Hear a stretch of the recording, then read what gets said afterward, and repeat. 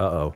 More news. According to rumors, the Japanese company Ninvento is planning to launch its very own home gaming console.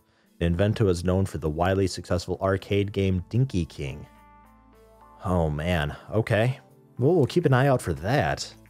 Will that take over the G64? Will it push the PC out? Who knows? Many industry experts doubt that the home gaming consoles will take off, but we are eager to see what Ninvento will deliver. So news is saying that maybe this thing won't actually take off, it'll just kind of be a flop. Look at that. It's staying steady. It's actually got a pretty long lifetime. I'm actually kind of sort of impressed. All right, let's start working on, I don't suppose I can research another new type. Werewolf. You know what? I'm thinking about it. No, scrap it. I was thinking Werewolf Simulator. I don't think it's been done yet. We'll go for a new game, though. Game number 3. I don't know what to call it yet. Let's see what we've got. We can go for military. We can just go for a straight-up military action game for... I'm thinking PC. Low development costs. Trying to push myself up there a little bit. Get a bigger buffer so we can get out of our garage and get a... Get a nice, legit office. Let's see here. A name for a military action game. It'll probably have good dialogue, amazing graphics, because this game will probably push us into the level 2 market as far as graphics go, and then we can research better graphics. Military action for the PC. How about shooter? Yeah, shooter. You know, shooter? I don't know, you shoot things. 2D graphics, of course.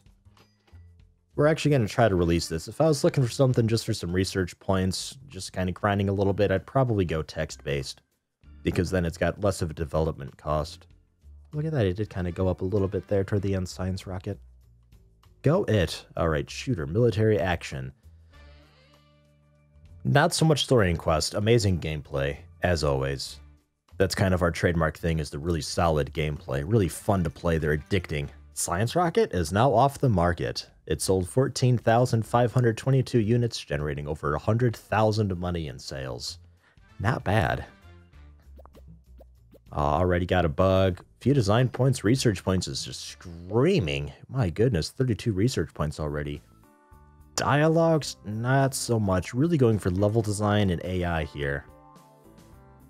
Maybe a little less on that. Focus on the level design, definitely. A little bit on the AI, not so much on dialogue. They're mostly just going to be shooting things. Sort of just shooting things with no real reason, no real motive or story. It's called shooter. You shoot things. World design, graphics, sound. Well, sound, as far as any shooter goes, any sort of like an action game, sound is important. See Far Cry 3, amazing sound. It's really immersive, very beautiful too. I think we should probably balance this out. Focus on a little bit of everything, mostly on graphics though, because I do want to get level 2 graphics. I think that'd be something to aim for. And research is almost at 50. We can almost do the custom game engine. Today, Ninvento has confirmed recent rumors and announced their plans to release a new home gaming console called TES early next year. Currently, it's month 12, week 1 of month 12, so in the next few months probably. The console features cartridge-based games and a uniquely designed controller. God, look at that thing. That looks fucking weird. God, who would play that? Ugh. That ain't gonna do well. There's no way it could do well. Bugs are fixed. No design and technology points. I think we'll finish it up just before this month ends. Week 3 of month 12. This will be the last game we develop this first year. New topic, new combo, great combo. Engine almost leveled up, gameplay leveled up to level 2, story and quest leveled up, dialogues leveled up, level design leveled up, AI leveled up, world design leveled up, graphics leveled up, sound not quite, and Yeti, just as a human being, is now a level 2 person. What a great guy. 12 design, 10 technology. This might actually do well. Not quite as good as sports, I don't think, but it's shooter. It's new.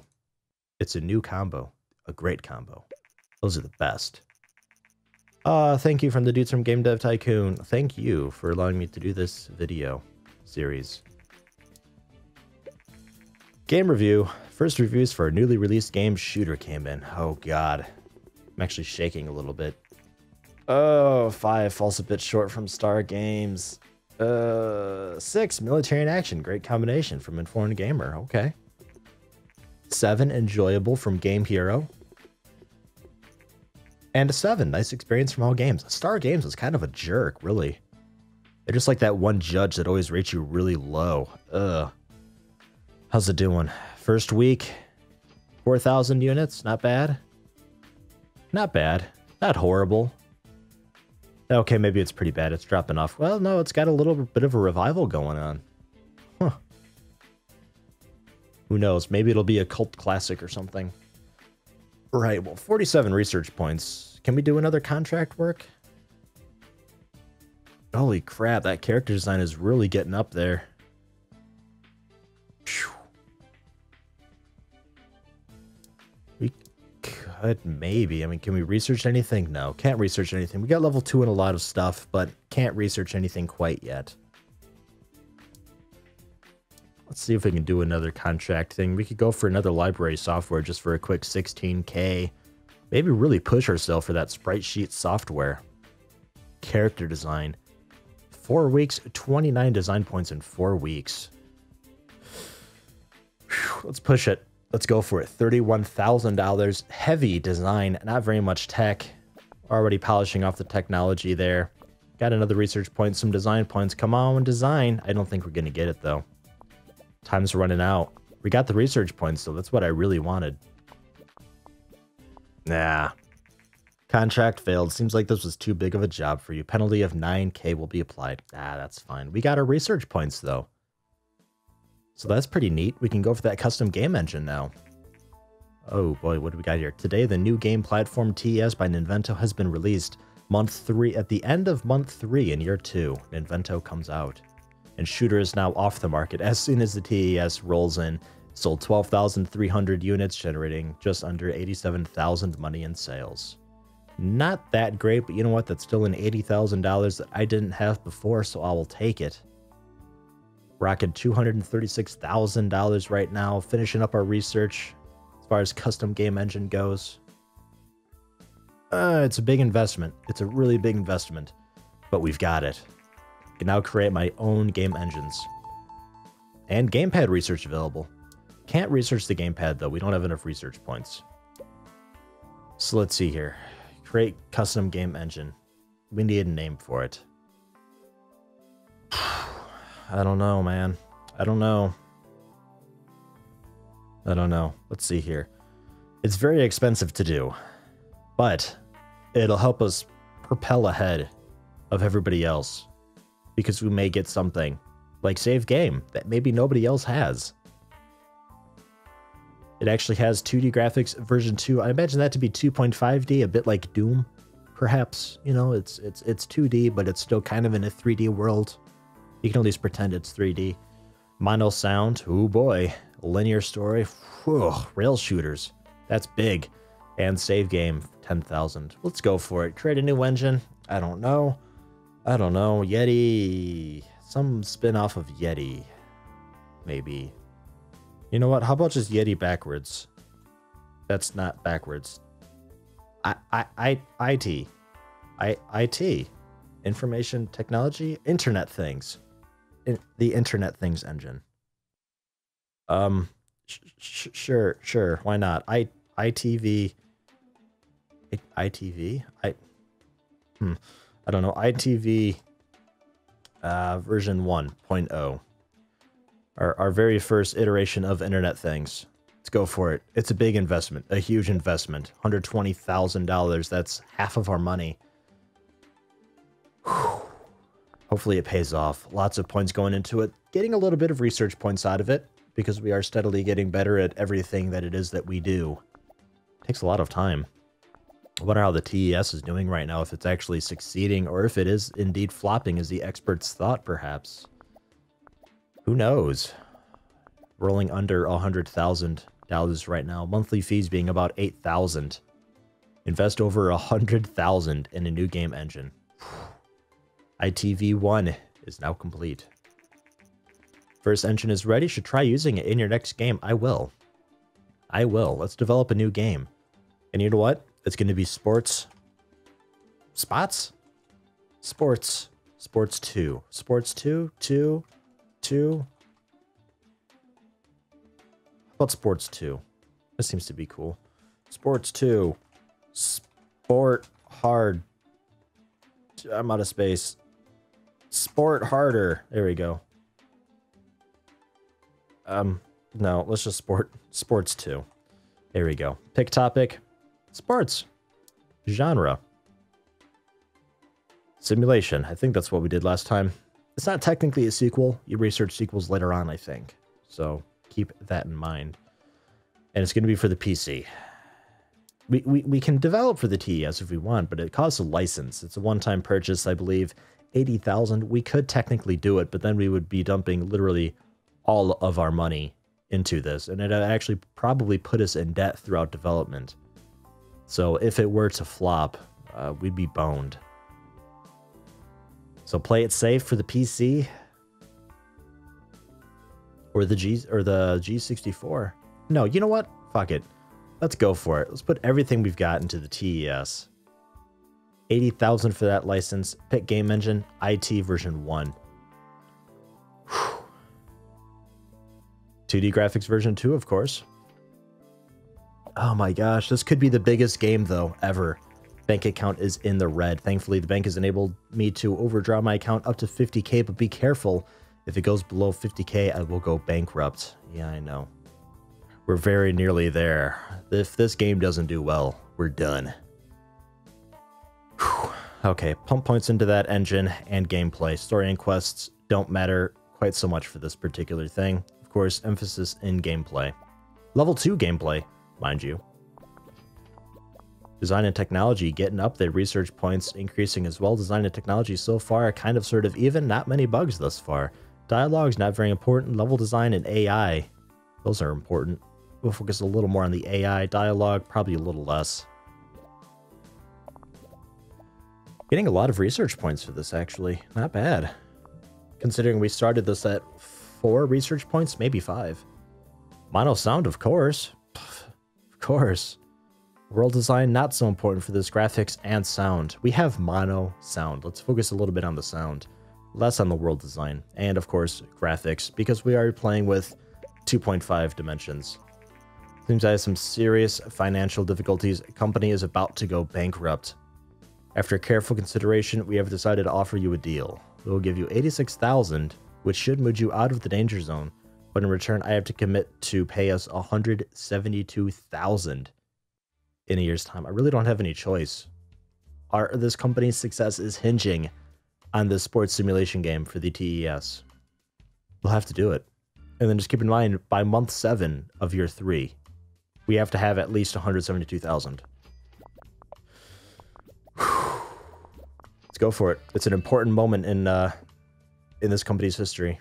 Ironing out the bugs, a little bit of technology points going into there. Any more? Flesh it out, flesh it out, flesh it out. Come on, Blizzard. All right, let's do it before the month finishes up. I can't really afford to let the month finish. New records, though. It's groundbreaking for our company here. The design and technology both leveled up the engine. Everything else is pretty much level 2. Oh my goodness. Sound leveled up. All right, here we go. This is the moment. The moment of truth. And the joystick's available for research. Hey, neat. Be cool for like fighting games or something, maybe. First reviews of our newly released game, Sports 2 came in. Everything rides on these reviews. Ooh, I see a couple 10s flashing. 7 from the haters. Enjoyable star games. 7, nice experience from Informed Gamer. 8, their focus on engines served this game very well, says Game Hero. And our fanboys, all games, giving it a 9, great game. Those are pretty favorable reviews. I think I'll take it. Sort of averages out to a 7/8. First week sales, here we go. Selling, oh, just under 9,000. Gained 43 fans for that one. Good bit of money. Good bit of money. Rank 14. A third week, bit of a spike there. Fourth week, starting to trail off now. Recent release, TES home console by Ninvento has proven to be a massive success. I'd like to think it's because of my game. I mean, my game, they heard the reviews and they're like, oh my god, and it's for the TES? Oh fuck, I got to get one of those. So they go out and they buy a TES And there we go. I'm now in cahoots with Ninvento. Proven to be a massive success. Sales numbers have exceeded expectations by far. You're welcome, Ninvento. You're welcome. As one customer says, I love Sports 2 that came with the TES. And playing with the controller is so much more fun than on a keyboard. I personally disagree, but whatever, to each their own. Look at that. Not bad. We're out of the red. We can absolutely pay off that debt. We just got to be careful. Can't spend very much money until that bailout money is paid off. Month 7, I think it was. Month 7. By month 7 of year 3, something like that. Look at that. It's now off the market. Sold just over 32,000 units, generating $250,000 in sales. Come on. $250,000? We're talking like 1980 here. By today's standards, that's pretty good. That's pretty dang good. 8K monthly costs. That's fine. We got some research points that we can spend. We can try to keep ourselves busy with some contract work until the money's paid off. Because I'd hate to spend a lot of money into developing another game and have it turn out to be a flop, because development costs are pretty high, especially when you're working with, 2.5 dimension games, mono sound, things like that. Maybe I'll churn out a couple crap games, just not release them, just practice. Maybe I could do that. We'll see how that goes. I'm not really sure if that works or not. I'm just imagining it does. As far as research goes, we could research a new topic, music or werewolf, or racing or fantasy, of course. Could research the gamepad or the joystick. Those cost money to research, though, as well as research points. But I feel like gamepad PC game, kind of immersive, bringing in the realm of the TES into the PC market. Maybe. I don't know. Joystick, arcade revival. We could help Ninvento with Dinky King and remake Dinky King for the home PC. Maybe. Maybe. Someday. But for now, though, I think maybe just contract work. We could go for the library software. We could try character design again if we wanted to. Help debugging a convoluted base program. 19 technology. Ooh, I don't know. I'm not sure. Let's go for the library software. It's a pretty safe one. 19,000, only a 6K penalty if we can't pull it off. We did it last time. I think we can do it again this time. Technology points, look at those go. They're going fast. Got another research point. Oh yeah, we got this. We got it. No problem. Transfer 19K into the account. Nice little bit of money, a little bit of research points on the side. Let's develop a new game. It's just going to be a little personal test thing, just a medieval RPG game. For the PC, sure, why not? Game engine, IT version 1, why not? Well, maybe... Well, I guess I'm kind of locked into it now. Costing 35K. Okay, hold on. If we cancel development new game, is it always that?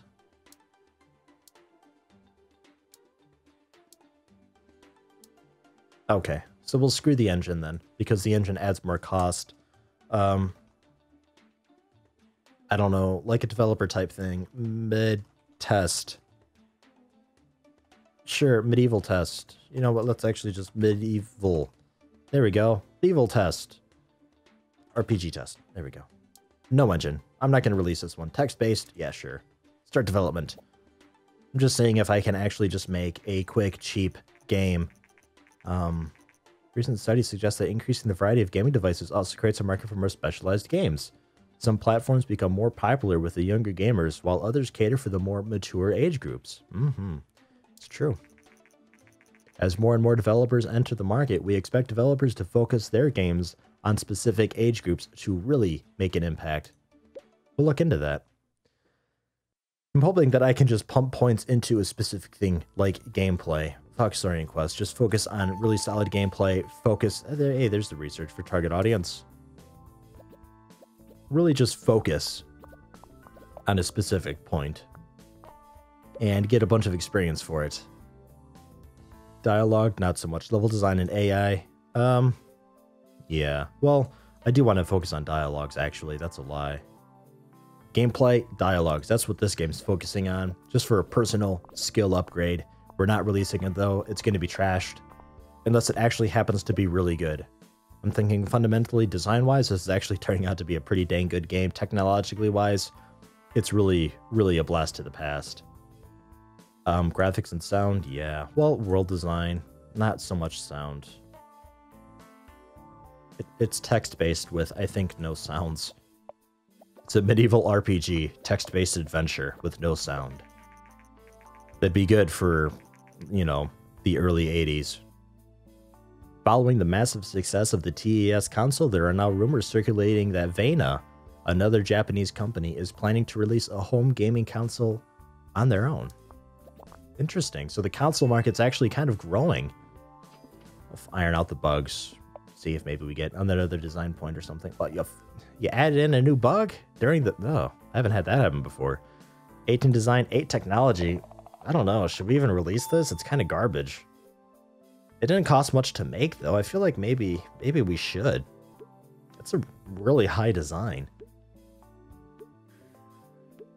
We'll see. It didn't cost much. It'd be really hard for us to bomb. We have 469 fans. They may look at this game and be like, oh my god, this is garbage, and leave. But on the other hand, it's not technologically very good, but the design 18, that's a really high design. Didn't level up, but gained a lot of gameplay and graphic skill. And dialogue skill. Let's release it. We'll see what high design, not much technology does for us. First reviews, I forgot to rename it. Medieval RPG Test. Oh god. It's actually on the store shelves with that name. How embarrassing. Focus on graphics serve the game very well, says Star Games. Haters. Okay, says Informed Gamer, who are in cahoots with Star Games, obviously. This is a fantastic game. Falls a bit short, says Game Hero. Meh, says All Games. Meh. That's the review. Meh. Yeah, well, you know what, All Games? I'm not sure we can be friends anymore.